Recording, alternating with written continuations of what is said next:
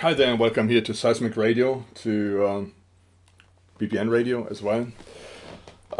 It's just a carry-on of, or continuation of what I used to do before, which is to just go through the book of Proverbs and to go through the things which are written in the book of Proverbs. It's a very deep book, and I would recommend to anybody to spend some time with the book of Proverbs, read a couple of verses and, take it to life.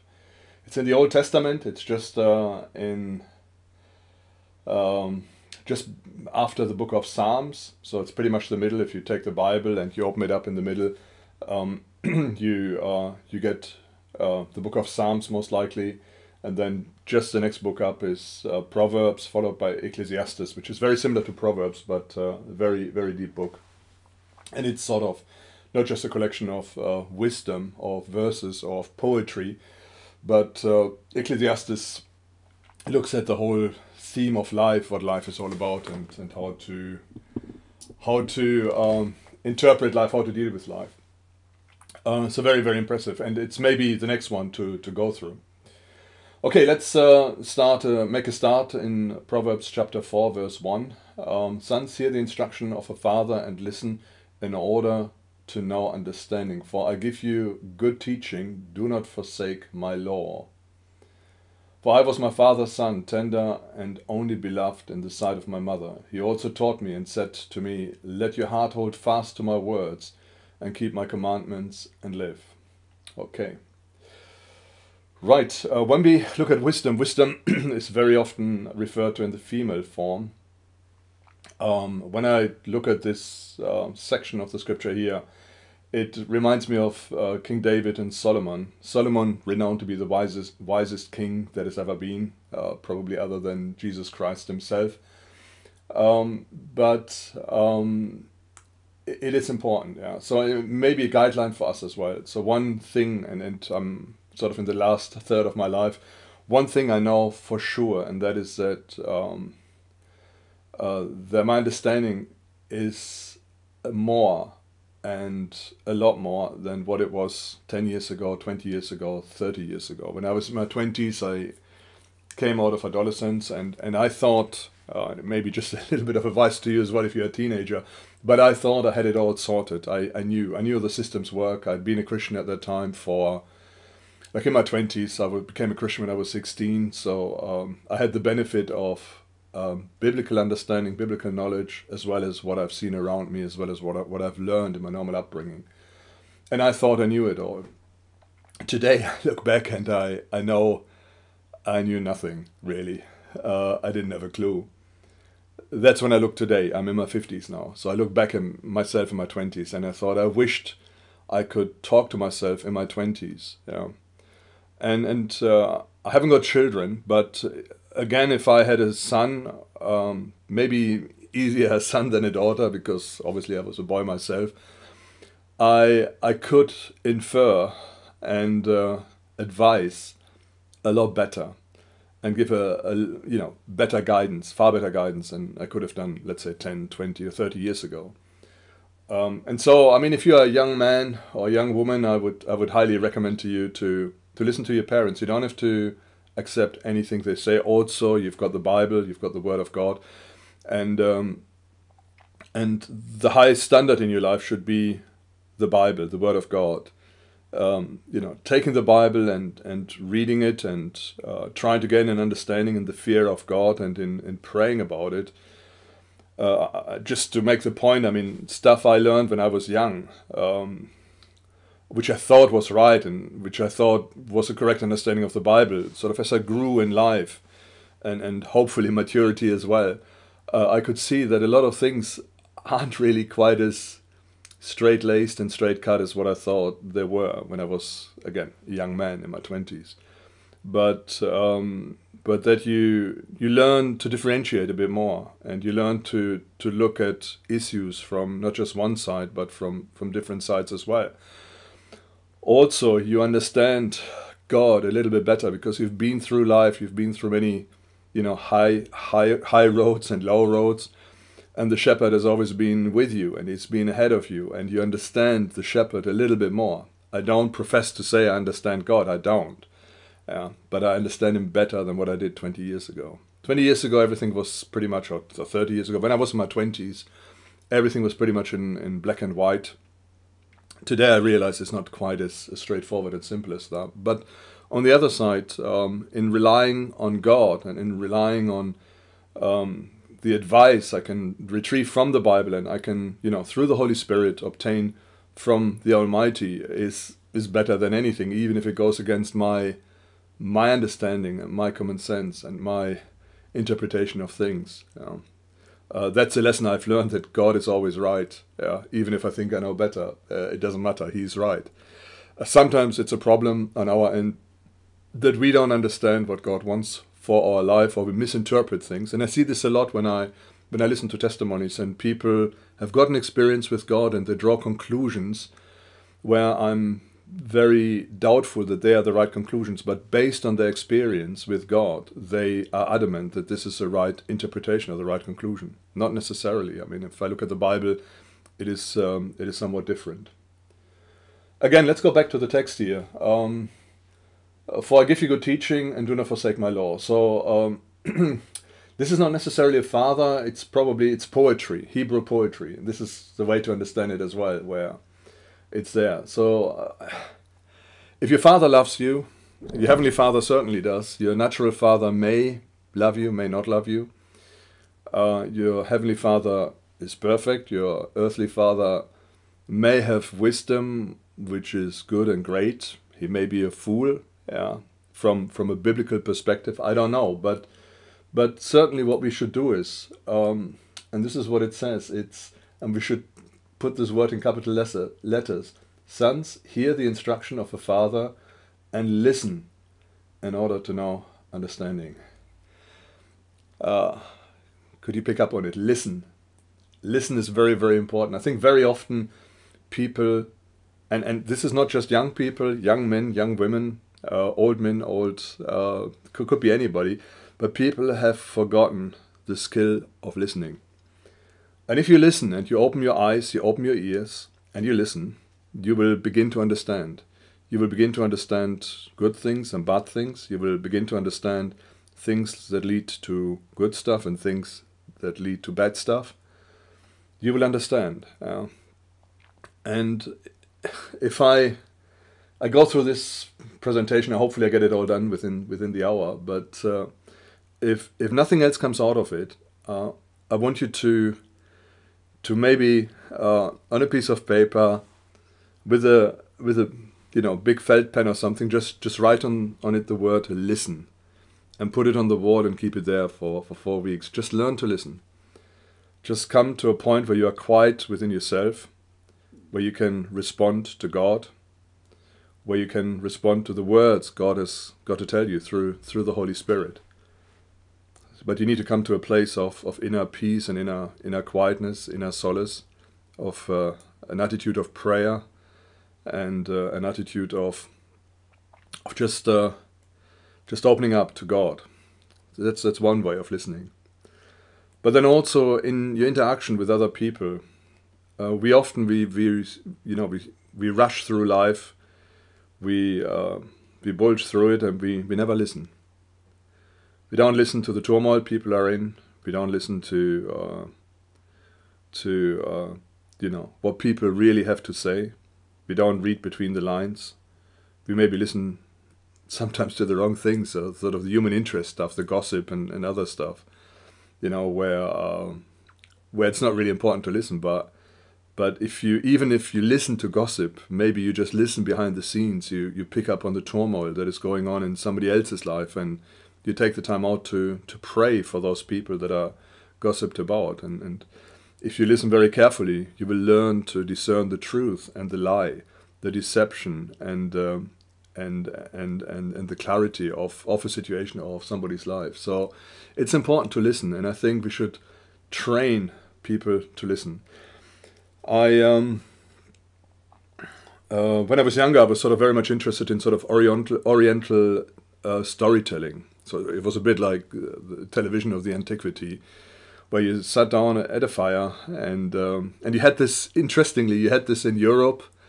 At the king's court, you had the so-called Minnesänger, So there were people who would go around from town to town, and they would just spread news, and they would put the news in verse and in song. And so that was one way. And in the Arab culture, or in the Middle Eastern culture, you had people who sat down at night by a fire, somewhere in the desert to keep warm.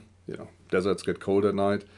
And they would just talk fairy tales, and every tribe had its own fairy tales, and they would come up in different variations and change through the generations. But people were taught to listen, and every fairy tale, every story, it wasn't necessarily a fairy tale, may have been a story that really happened. It was maybe slightly embellished, but there was always a moral, there was always something to take to heart, something to learn. And people were being brought up to listen. Okay, let me go a little bit into the Jewish culture. And the Jewish culture, it's the same thing, but they go one step further. Jewish kids are taught to ask questions.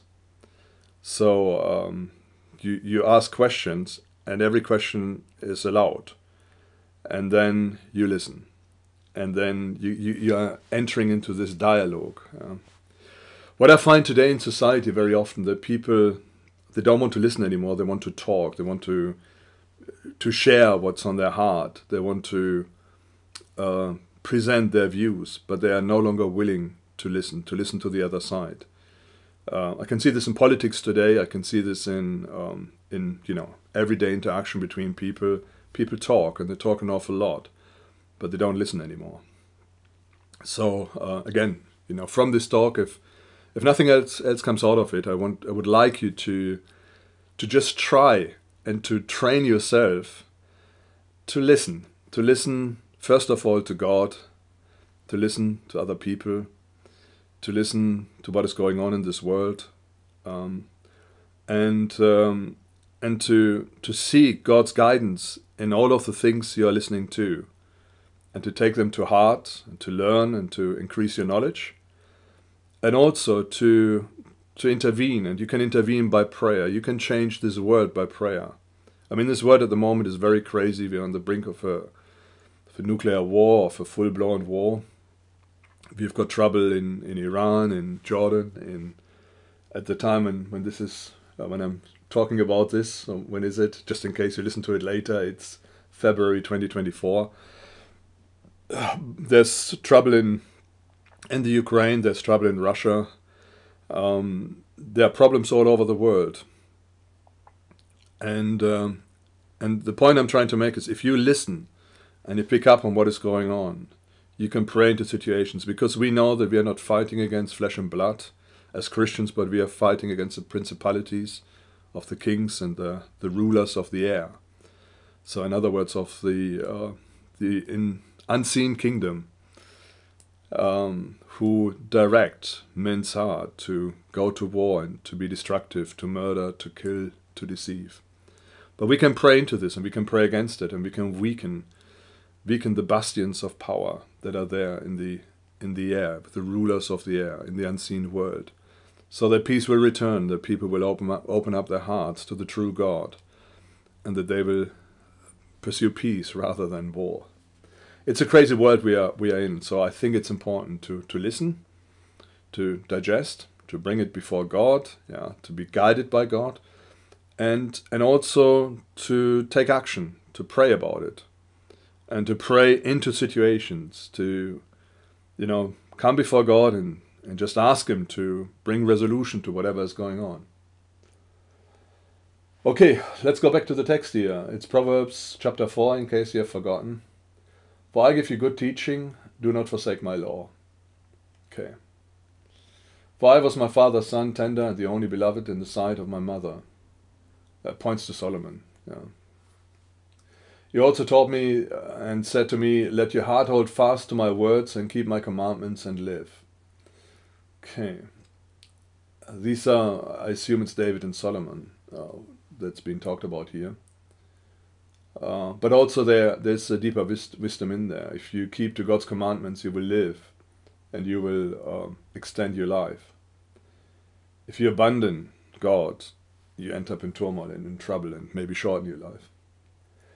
Get wisdom, get understanding. That's verse 4. Get wisdom, get understanding. Forget not, nor turn away from the words of my mouth.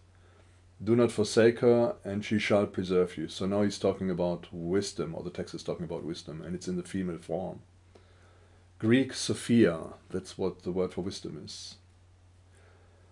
And she shall preserve you. Wisdom will preserve you. Love her, and she shall keep you. Wisdom is the main thing. Get wisdom, and with all your getting, get understanding. Okay, it's interesting. Let's have a look at this phrase here. I'm just trying to get my mouse. I don't know whether I can highlight stuff. Forsake her, shall preserve you. Okay, so you should not forsake her. Yeah. So this is wisdom. Just hang on to her. Love her, she shall keep you. Wisdom is the main thing. Get wisdom. And with all you're getting, can I highlight this? Yeah, I can highlight this. With all you're getting, what does it mean? It's sort of Old English. It's a modern King James version I'm reading from. I think it came out sometime in the 50s. With all you're getting. So we get a lot of stuff, yeah. And it's normal in life. You get your place to live, you get some mode of transport, you get tools and nice toys. If you're a woman, you get nice dresses, you get jewelry and a nice kitchen and maybe other things which enhance your life. And there's always this ambition, which is normal, as long as it doesn't, take us over and controls us. There's a desire of obtaining the next thing in your life and aspiring to the next bit. And it might be, I don't know, if you are poor, it might be a bicycle. If you are rich, it might be a Mercedes or something. That this getting stuff is with us and is always there. But he says here, with all you're getting, get understanding. That's more important. Get understanding and wisdom. And it makes sense on many areas. If you've got understanding, it'll sort all the other areas of your life as well. You will know how to sustain yourself, support yourself. You will make better decisions in your life. And you may be able to improve your life as well. Yeah. There's a scripture in Ecclesiastes. The race is not to the swift, nor the battle to the strong, nor favor to the learned, but time and chance happen to them all. We all get chances, we all get opportunities, and if you've got understanding, you will recognize the times, and you will recognize when an opportunity comes along, and you will take hold of it, and it'll be to your benefit, it'll be better. Prize her, and she shall lift you up. She shall bring you to honor when you embrace her. She shall give you a hand an ornament of grace. She shall shield you with the crown of glory. Okay, that's in verse 9. That's where we are now, in Proverbs chapter 4. Hear, O my son, and receive my sayings, and the years of your life shall be many. I have taught you in the way of wisdom, and I have led you in the right path. When you go, your steps shall not be narrowed, and when you run, you shall not stumble. Take fast hold of instruction, do not let go. Keep her, for she is your life. Enter not into the path of the wicked, and do not go into the way of evil. Okay. Right, so let me go all the way up to verse 13. So I'm just going to highlight this here. So if you listen to a podcast, obviously you can't hear that I'm highlighting stuff, but you can just imagine it. So it just talks about wisdom, how important it is, that we should not let go of it. We should run to it. And if we embrace wisdom, we will not stumble when we run. And our steps shall not be narrowed. We will be in the right path. And that is very, very important for wisdom. Again, life is, we are living on enemy territory. Yeah, that's one thing you have to, sort of as a Christian, you have to understand. We are not living in paradise.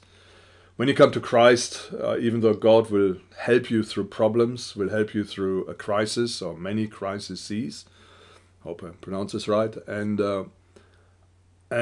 life will be better. There's no question about it. Yeah. Even if you are persecuted, even if you are in the, financially or on the outside, from the people outside looking in the dumps, life will be better. Even if you're in a prison cell, if you've got Jesus in your life, if you've got God in your life, you've got a peace that surpasses all understanding. Yeah.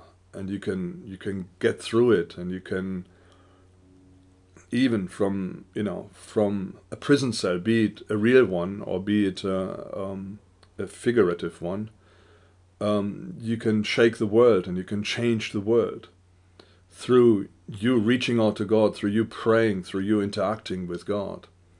And don't underestimate this. It doesn't matter who you are, even if you are, in your own opinion, the lowest person on this planet,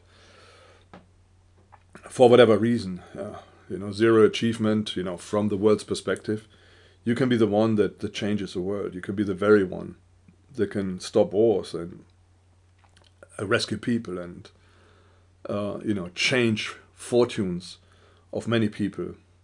And don't underestimate this, because God will listen, and God will listen to you, especially if you are in this predicament. So always remember this. Don't ever sell yourself short in any way whatsoever. You can be a world changer, and you don't need to be the president for that. You can be the lowest person of them all, and you can change the world for the better. And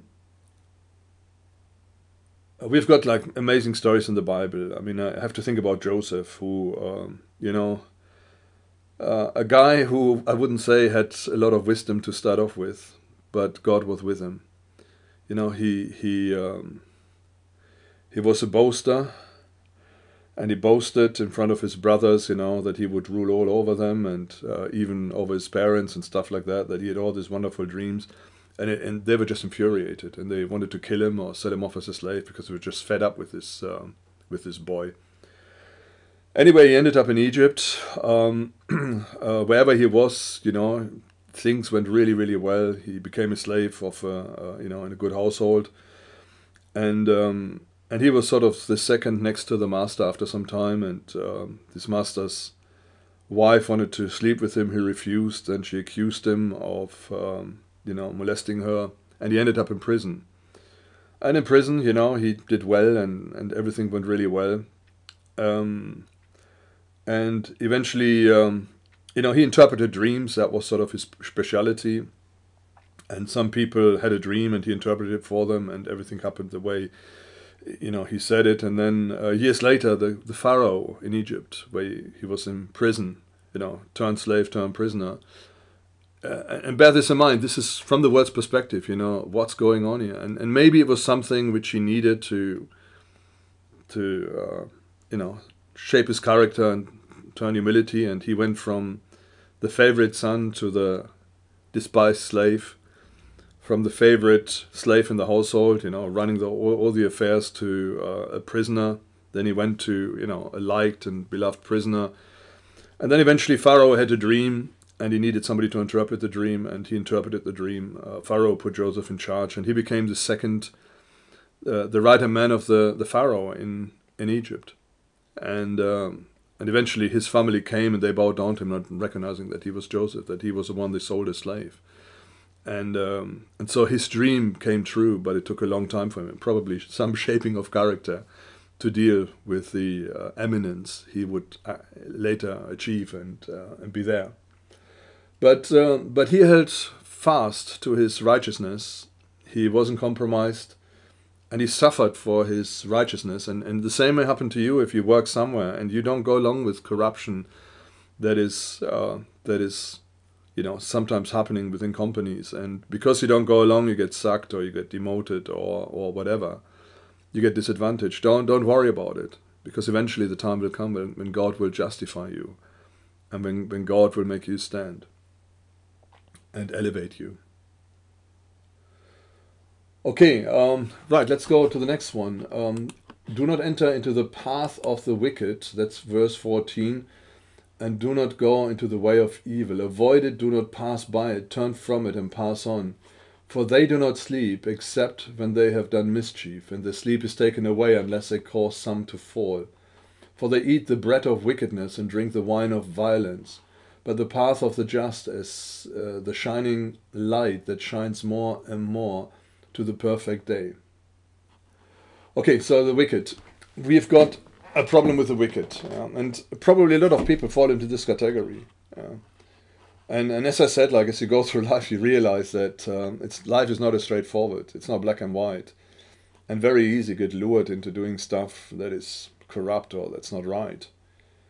Um, and we should resist going down or being sucked into this path. And it's not like the main thing, mafia style sort of corruption, but it starts very little, that you do a little bit here, a little bit there, and it sort of drags you down into a path. We need to resist it as Christians. And we shouldn't enter into the path of the wicked, not into the way of evil. Avoid it, yeah. So that's what it says, avoid it. Interesting as well, the words which are used here. Do not pass by it, turn from it, and pass on. Yeah. So really, when this opportunity presents to us to do evil, to do wicked, to get a lot of money with that, we should avoid it and pass on. For they do not sleep except when they have done mischief, and their sleep is taken away unless they cause some to fall. So wicked people have got sleepless nights, and whatever they've done will catch up with them. And it's true, because people who turn to violence, very often they are exposed to revenge, and they are worried. They are worried that that their deeds catch up with them. Righteous people don't. Righteous people don't get worried. They eat the bread of wickedness and drink the wine of violence. So it's like the daily diet. Yeah, that's what they do, and that's what they think about. And there's lots of this stuff going on in this world, and there's like illegal wickedness, where you exploit other people, put other people into slavery, and you do this legally by not breaking any law whatsoever, but ethically it's just totally wrong. Yeah, exploitation and things like that. Not giving people a fair wage and things like that. But it's happening all the time, and it's legalized in our society.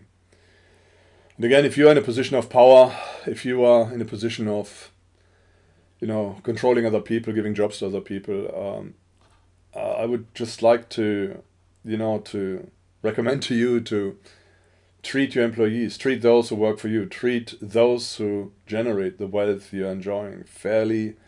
Give them a fair pay, fair wage. Treat them with goodness and kindness, and again, I mean, I come back to the point of prayer. You are maybe a small king in the world of kings, like a small ruler, where you rule over people who work for you, and just give them what they've earned, and be fair, righteous, and good, and bearing in mind that you are serving God as well. But the path of the just is the shining light that shines more and more to the perfect day. The way of the wicked is as darkness; they know not at what they stumble. Okay, and it's just like a mentality, when you've got the way of the wicked. And they fall, and they don't know what's hitting them and why they're falling. And it's interesting as well when you talk to people who have been through a life of crime. And fortunately, there's always a way back. And I met quite a few people who have pretty much lived a life of crime, and then some became Christians and they turned their life around. I met once a bank robber, and it was interesting, sort of, when you listen to their story. He later became a preacher, a minister of the gospel. He was quite a character, but it worked really well in his life. So he turned it around, and I think he's died quite a few years ago, 20, 30 years ago, I think. But I had the privilege of meeting him and spending a day at his place as well. He accommodated me, and he's quite an amazing guy. My son, listen to my words and bow down to your ear to my sayings. Let them not depart from your eyes. Keep them in the midst of your heart, for they are life to those who find them, and health to all his flesh. Keep your heart with all diligence, for out of it are the issues of life. Okay, let's go through these verses here. Proverbs chapter 4, verse 20. My son, listen to my words, bow down your ear to my sayings. Okay, we had this before, very, very important. And I would encourage you as well, read Proverbs, read Ecclesiastes if you've never spent time in there. And I mean, obviously, it's like I'm talking about this text for I don't know how long, but quite some time now. You need to digest them. You need to maybe just a couple of verses a day and just stick them on a wall, memorize them or whatever. And some verses I'm sure will speak to you more than others. Just take them to heart. Really take them to heart. Let them not depart from your eyes. Keep them in the midst of your heart. Okay, so that's those sayings. This is Proverbs. Yeah, that's what you should do. For they are life to those who find them and health to all his flesh. Okay. Again, the beginning of wisdom is the fear of God. We've had this verse before in Proverbs, and that is really the key to all of this, is to arrange your life, in relationship with God. When you do things, when you make decisions, when you go somewhere, think about what does God want you to do? What is the way of God in your life? Is this the right way? Is this the wrong way? And so on. So these are all decisions, but you should bring them before God, and He will straighten up your way. He will make it right. I mean, this is again, it's life experience. In my life, I've made a lot of decisions. I've made decisions which are, life changing, like career path and so on. And my mentality has always been sort of, if the door is open, I go through it. If it's closed, it's closed. And very often I didn't even try the closed doors to see whether the handle was open, to use this figurative speech. But I was sort of sliding through life. But sometimes I did make decisions, and sometimes those decisions were wrong. And I know I'm aware of it, that God is outside of time. He knows the wrong decisions I take, and all the plans I place to sort of try and correct me. But with hindsight, I can see that decision A, B, and C was not right, and it did cost me. I wouldn't say dearly, but it did cost me. God wants to get you somewhere, and He's going to get you where He wants you to be, one way or the other. And obviously, if you step back, and it's harder when you are young because you're just right into it and you want to go for it. But when you are older, it's sometimes a bit easier to just step back and really ask yourself: is this what God wants me to do, or is it something else? And you wait and you look for an answer from the Lord. Then it does make a little bit more sense. And very often the things which are perfectly logic and perfectly normal to us, and which we think, yeah, this is the right way, that's what we should do, and that's what we go. But in the end, it turns out it is not. God has got a completely different plan for you. He doesn't want you to go this way. He doesn't want you to, take this route or another route. He wants you to go a different way. And again, this is something which we should bear in mind. Okay, so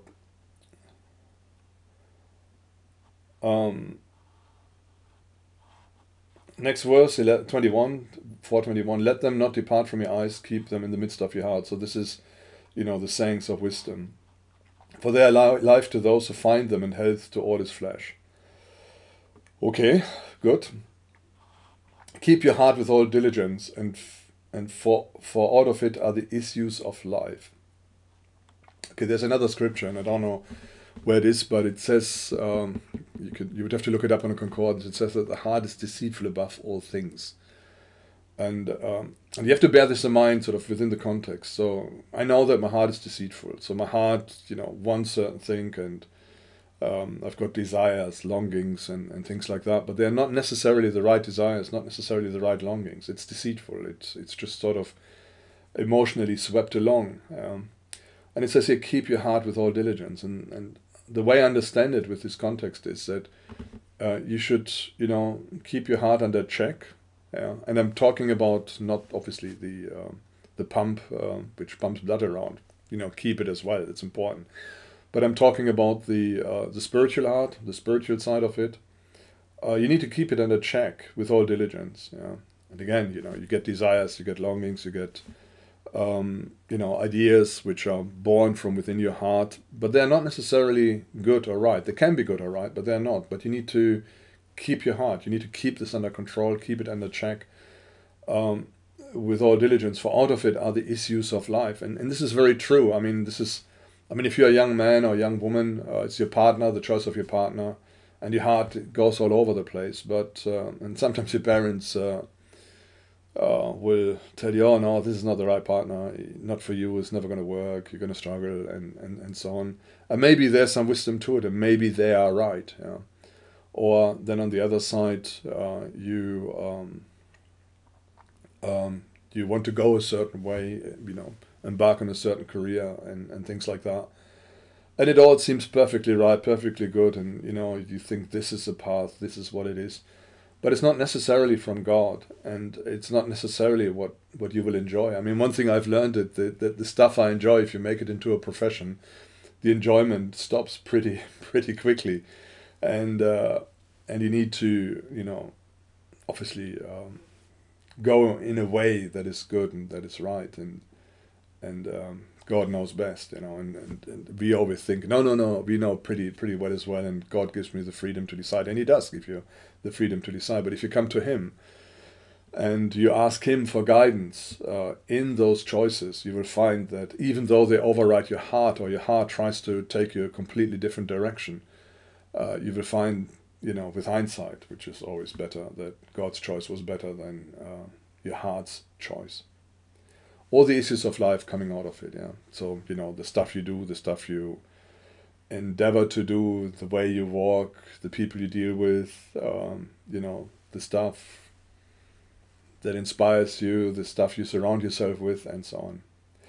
Put away from you a wicked mouth and devious lips far from you. Okay, right, what is a wicked mouth? It's not just swear words and foul language, even though this certainly comes into it, but it's other things as well. A wicked mouth is saying stuff that's not true because you try to get an advantage from it. Lying is not good, obviously. Putting yourself up and others down. Yeah. Same way of putting others up and putting yourself down beyond measure. That's the other extreme. Both things are not good. Yeah. Saying too much, sometimes saying too little, is a problem. So wicked mouth, don't have this. Just try to train. If you talk about people, be positive. If you, or at least be objective, that's the minimum. Yeah. Don't down them for no reason whatsoever. If you don't spread rumors, don't spread lies. If you're not sure whether it's factual, whatever you heard, don't share it or make clear that you don't know. Devious lips put far from you. So deviousness is where you say things in order to obtain something. I tell you a little story. I had a friend of mine I hadn't seen for many years, and it was a couple, and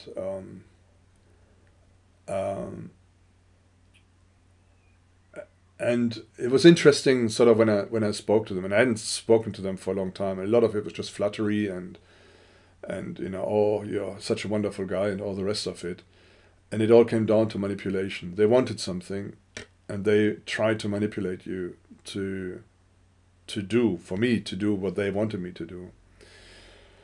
It takes you some time to try and figure this out and to see what is going on. But when you sit back and you think about it, you knew straight away that, okay, this is what this was about. And the problem is it leaves a very bitter taste once you realize that they tried to play you. They succeeded a little bit, but then you kind of realize what is going on here, and you think, this is not right, whatever's going on here. And it was just pure manipulation. It was deviousness. They tried to modify my actions, my behavior, my decisions, based on what they wanted to do and what they wanted to get out of me. The sad thing is they claim to be Christians, and it just shows you that. And I know the church where they were going to, and they, at the top level, it was run like a cult, and they pretty much did this all the time. They tried to manipulate people into doing things which they felt they wanted to do. It was a bit like building a small empire, church empire. I know, obviously letting people part with a lot of money and so on. So it was kind of a little bit of an eye-opener. It was disappointing as well, because I was dealing with friends. I wasn't dealing with people, friends I'd helped and they'd helped me and things like that. So there was some sort of relationship there. And the sad thing is it just ended in turmoil, unnecessarily. So that's devious lips. Just put them away from you. If you want something, just be straight. If you have plans, be straight. Don't try and manipulate people, on the back row or anything like that. Just be straight, be open, be honest, to the best of your ability. It's sometimes very difficult, and sometimes it's not wise to give too much information either, but you don't have to be dishonest about it either. Okay, next verse. Let your eyes look right on, and let your eyelids look straight before you. Okay, so straight look on, straight before you. Don't look to the side. Don't wink, things like that. Ponder the path of your feet, and all your ways will be established. Okay, very, very important. This one is very important. So ponder the path of your feet, and the ways will be established. Now, obviously, in a literal sense, you walk somewhere, and like through a forest or whatever, and you think about, where do I walk? And you do this, automatically. Do I walk, on the trodden path, or if it's, too muddy and I, step on the grass next to it to stop me from slipping or something like that. That's what you do naturally when you walk somewhere on a path. And your ways will be established, so you'll have a firm footing. That's what it says in a literal sense. In a figurative sense, where do you go? Where am I going? And it might be worthwhile to ask yourself, maybe every morning when you get up out of bed, what am I doing today? Where am I going? Where am I going spiritually? I've got some big questions in my life. Yeah, big questions. I don't know what the answer is. I don't know which way to go. Whether to go this way or the other way. And I pray about it. And the answer God impresses on me every morning or every day is basically seek my face.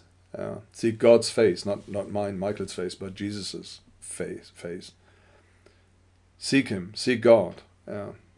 Don't worry about this thing. Don't worry about tomorrow. Worry about today. Each day has got his own plague. Each day has got his own troubles.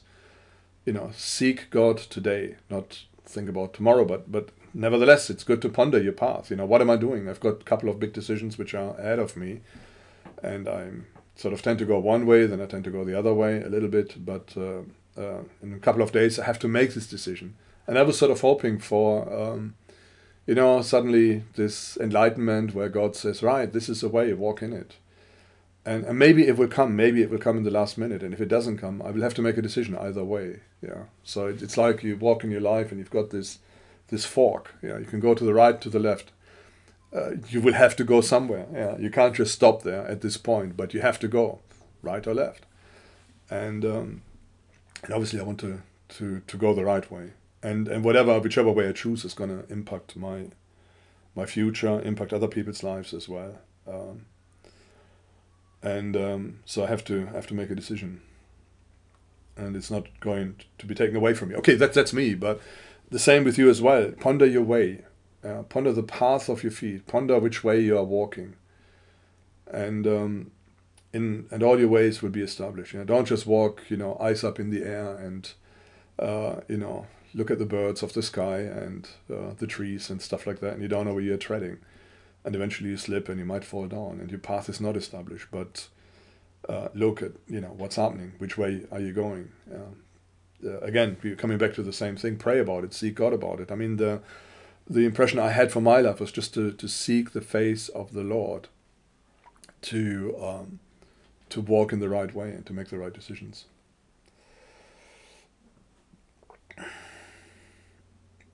Okay, and then it says here, oops, something fell down here. Oh, okay. Not sure whether you could hear this. Last verse, and this is verse 27. Do not turn to the right hand, nor to the left. Remove your foot from evil. So basically, Look towards righteousness, look towards God, look towards what is right. Do not turn to the right hand nor to the left. Remove your foot from evil.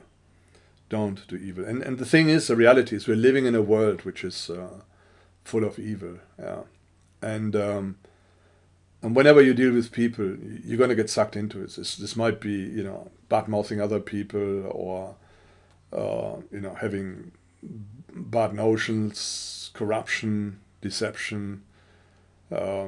It's all around us, and we just don't get away from it. Until we are in heaven, we'll be exposed to this, because the ruler of this world, the prince of this world, as Jesus calls him, as the Bible calls him, is the devil. We have escaped this world as Christians, and we have entered the kingdom of God, but we are, how shall I say, not inside of the kingdom of God, but we are, like foreigners on this planet. We don't belong here. We belong somewhere else, but we are here. And we shouldn't turn to the right, nor to the left, and we should remove our foot from evil. Just straightforward ahead, towards righteousness, towards what God wants us to do, doing the right thing. And it's easy to be sidetracked, and don't get me wrong. This is the last verse. I had a thought, I've forgotten it, which I thought was quite good, fitting into this. Let me just go up with this, and then I'll close this talk, upload it to YouTube.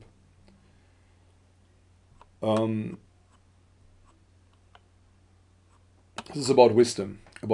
So it's very important. Embrace it. Embrace wisdom and understanding. It's the biggest treasure you can have in your life. It's more important than gold, more important than silver, or lots of money, dollars, euros, pounds, whatever it may be. Much more important. You can have all the money in the world, but you can be the biggest fool and lose it all in a day.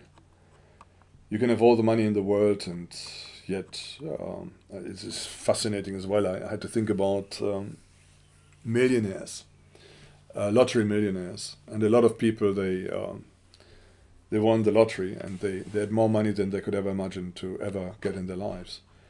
And I saw a documentary, and a lot of them, I wouldn't say maybe all of them, but a lot of them, they weren't happy. There was just this initial thing, they don't have to work anymore. They don't have to, worry about monetary issues, like mortgage payments or anything like that. Everything was sorted. Everything was okay. But it very often it destroyed their lives. People just couldn't deal with it, with the sudden riches they had, and some of them were bankrupt within a very short time. They started spending money, and I mean literally. I mean, if you've got like maybe £1 million in your bank account, maybe today it needs to be a bit more, 2 or 3 million. And you sort of think, the average worker in the UK is maybe about 25k a year. So in 10 years would be 250,000. In 40 years would be about 1 million. Yeah? So if you're in your 40s and you get 1 million, so theoretically, and if you're wise and clever, you don't need to work anymore, and you've got like a good wage coming out for the next 40 years if you invest some of the money, which again, investments are here and there, but you would be okay. But what's happening very often is that people suddenly start spending like crazy, and the money just dwindles down, and eventually there's nothing left, and they've had the opportunity of a lifetime to sit back, relax, and enjoy, and they've blown it all within 1 or 2 years, because of opulence and things like that. And again, wisdom will stop you from doing this. Understanding will stop you from doing this. So wisdom is very, very important, because it'll stop you from making big mistakes in your life, which will ultimately be destructive. And you can apply this to many things in your life as well. You can apply this to food, alcohol consumption. If you drink too much, it's going to be destructive. If you take too much medication, it's going to be destructive. If you take too little, it can kill you before your time. Things like that. If you have understanding, if you've got wisdom, if you can see through the things, if you learn to listen, and maybe I should close on this bit as well, just to listen, find out what's going on around you. Listen to your partner, listen to your children, listen to your parents. just listen and understand, have a little bit of empathy and try to put yourself into the shoes of other people and try to see the world and the life from their perspective. And with that, you can sometimes relate a lot better to those people. And again, it's something, I mean, I'm talking to you, and whilst I'm thinking about this, I know I try to do this, and maybe when I was younger, I had a bit more empathy. As you get older, you get a bit more grumpy, and you've heard it all, seen it all, and so on, and maybe empathy is a little bit less, and I need to correct myself there as well, to try to see life from another person's perspective as well. And to adjust your ways and your steps from that. Okay, I was hoping that the thought would come back, but it's not coming back. Isaiah, I think it's Isaiah 30. I'm not sure. It's somewhere in Isaiah. There's the scripture, the highway of holiness, where a road is going to be raised, and the saints of the Lord, the righteous of the Lord, the holy ones, they will walk on it. And when you come to Christ, there's this highway of holiness that is being made for you, just for you. Look it up in Google or Concordance or something. It's called Highway of Holiness, somewhere in Isaiah. I don't remember the exact verse, but it's an amazing scripture if you read through it. And God has prepared a way for you. He's prepared a way for you. And this is sort of the amazing route as a Christian, the amazing walk. I mean, Romans 8:28, that all things will work together for good, for those who are loved by God and called according to His purpose. All things will work together for good in your life. And it doesn't matter what you do, which way you go, because God is so rich and so great. He can even use your mistakes. And, as you come to a point of repentance and turn the mistakes into something, something good, where you can learn from, where you can gain understanding, where you can gain wisdom from, even those things, and turn them into something beautiful. Okay, I'm going to close this talk, and again, I'm going to highlight this one thing. Just listen. Learn to listen to people, listen to the Bible, listen to God, most importantly. And, just listen. Listen more than you speak. When you are with a group of people, just listen to them. When people want to, to throw out whatever's on their heart, listen. And seek wisdom. Seek wisdom. Wisdom in 1 Corinthians is considered as a gift of the Spirit, that you can have divine wisdom. Some people who have got this gift, they can talk wisdom into a situation, and they can lead and guide and help people with their lives. It's a bit like counselors or something today, but it's just a divine perspective where some people have got this ability and have been given this gift. If you identify people like that in your church, again, listen to them. Listen and benefit from the wisdom they can give you. Whatever you hear, whatever decisions you are likely to make, weigh them in your heart before God. And commit your path unto Him, unto God, and it'll go well. So that's very important. Okay, thank you very much for listening.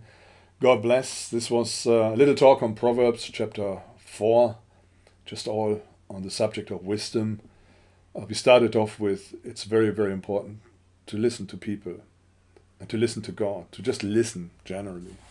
And we're going to finish on this talk as well. Yeah, don't turn to the right, not to the left, but remove your foot from evil. Very, very important. Okay, God bless and bye-bye from Michael here at Seismic Radio.